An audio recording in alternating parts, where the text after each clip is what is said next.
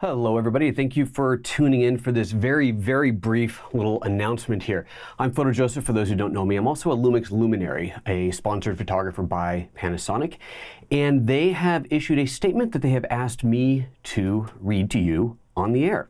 So here we go. This is of course regarding the GH5 and the autofocus that has been discussed ad nauseum around the internet.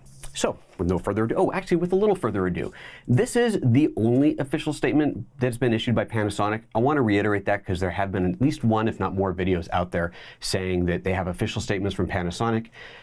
You know, that me as a luminary have access to the people at Panasonic, and this is the only official statement that has been released. So, with that said, from Panasonic, we recommend to select one area AF or autofocus in 30p or 60p frame rate for more comfortable autofocus speed. When you select 24p, one area AF is recommended. If you are still experiencing slower than desired AF, Panasonic suggests to override autofocus by pressing the shutter button halfway down. Panasonic pledges to further improve the autofocus quality. That is the extent of the statement.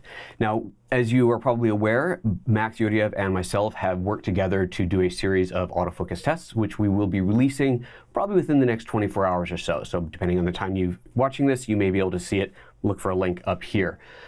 For the moment, that is all we've got. So that is the statement. I appreciate you tuning in to watch this live for those that did, and we'll see you pretty soon next time. Bye-bye.